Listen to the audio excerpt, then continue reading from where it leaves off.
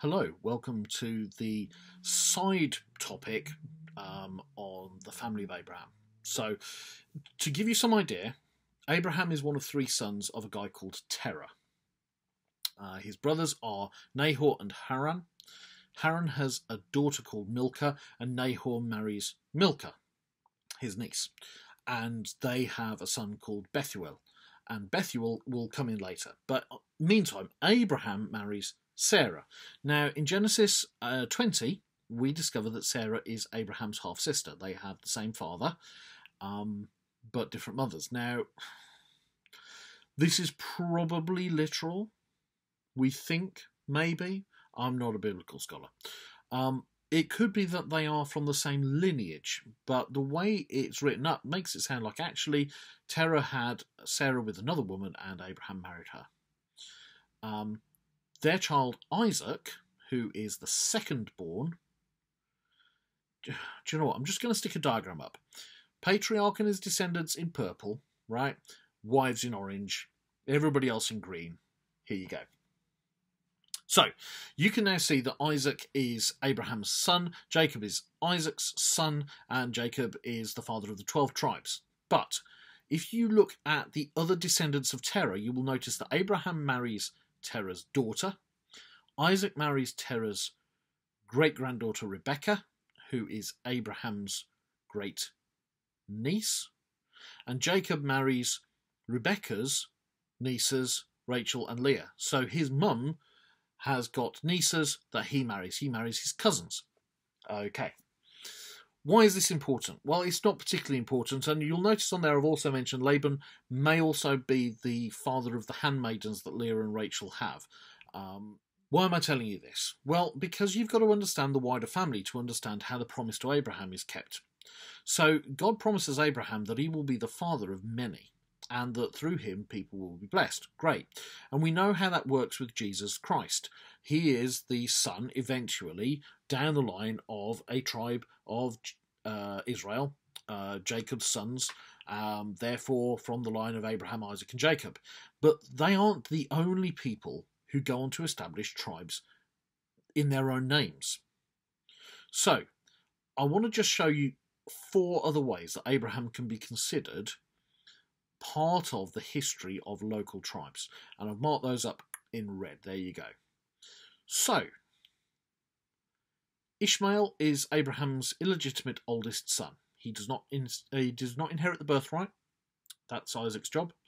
And he is banished along with his mum Hagar, and God hears Hagar's cries and promises to look after them.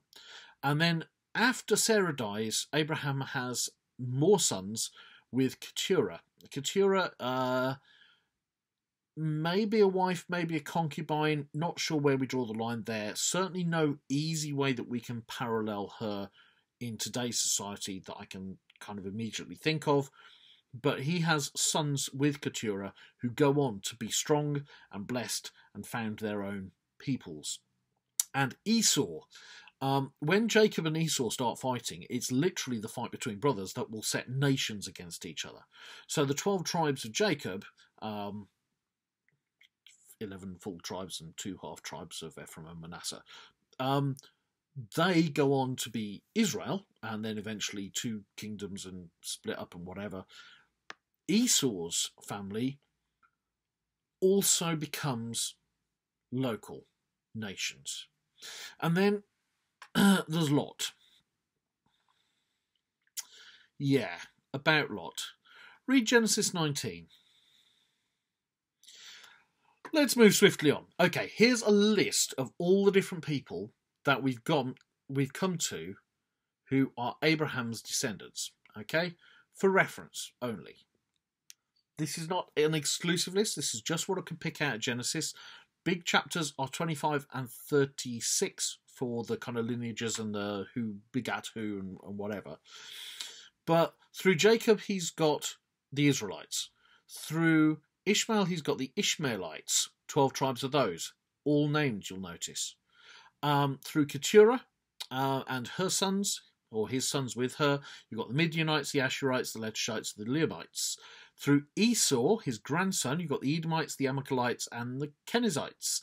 And then, not direct descendants of Abraham, but through his nephew Lot, you've got Moabites and Ammonites. Now, really important to note here, some of these names, if you go and look them up, are going to appear very, very commonly in the history of the Jewish nation, of the people of Israel, because they come into conflict and or are conquered by and or have to share space with. You don't get the complete list of baddies. There are still people out there who are going to be against God and his people who are not descendants of Abraham. But actually, when you look at it, it's a pretty comprehensive list. I just want to take a moment and look at it from Jacob's point of view, or even better, Joseph, actually. Let's go with Joseph. Joseph would have two parents, right? Jacob and Rachel. He'd have 4 grandparents, 8 great-grandparents, and so on and so forth. But because of the way his family is set up, actually, some of the people appear more than once in his family tree. Let me show you. Joseph's dad is Jacob, Jacob's dad is Isaac, Isaac's dad is Abraham, Abraham's dad is Terah. Abraham is married to Sarah, whose dad is also Terah. Okay, so far, slightly odd. Terah is Joseph's great-great-granddad twice. But also, Nahor is Joseph's great-great-granddad twice. He's the father of Bethuel, who is the father of Rebekah, who married Isaac, and he's the father of Bethuel, who is the father of Laban, whose daughter Rachel married Jacob. So Joseph's got Nahor as a great-great-granddad twice, which means his dad, Terah, hold on, Terah sounds familiar, is his great-great-great-granddad twice. But hold on, Nahor married Milcah, whose granddad is Terah. So Joseph's got Terah as a great-great-granddad, a great-great-great-granddad, and a great-great-great-great-granddad twice over each time. That's tight-knit. I mean, you get people who are proud of being an 8th Welsh, but I mean, I'd hate to do the percentages on this. This is a lot of one line appearing in one man's family past. And the idea that God had all this ordained. I'm really not going to address any of the questions we might have over some of these relationships that look like they might be invalid under the law given to Moses, because that was a lot later, and we don't know exactly if this is meant to be taken literally or it's a way of validating the different people who join the family. But what's really clear is that God has chosen this one family, this one line of descendants, to be his chosen people. And if we go back and look at the list of all the tribes that Abraham is even slightly indirectly father of, God has picked this lot, these ones.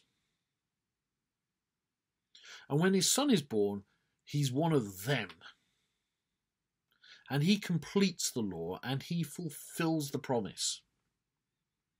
And the promise isn't just for Abraham's family, it's for everyone.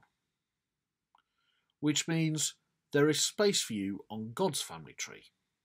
Go and read Genesis. It's an absolute riot. I can't even pretend that I understand maybe more than half of it most of the time. But it is the story of God setting in motion events that are going to lead to the permanent, once-for-all salvation of the entirety of his people.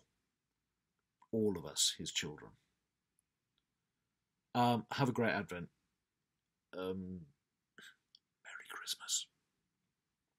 Cheers.